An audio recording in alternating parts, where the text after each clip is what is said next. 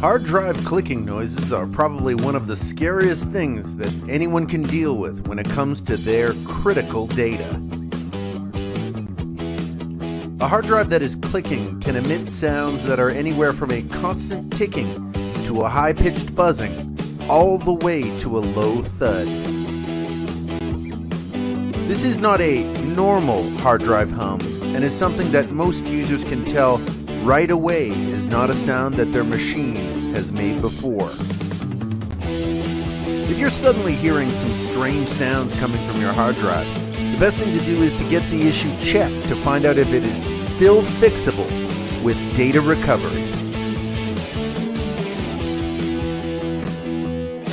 A clicking hard drive may be the result of a few hard drive problems, including hard drive head crash and misaligned drive heads, physical damage to the hard drive, electrical issues, and damaged disk platters.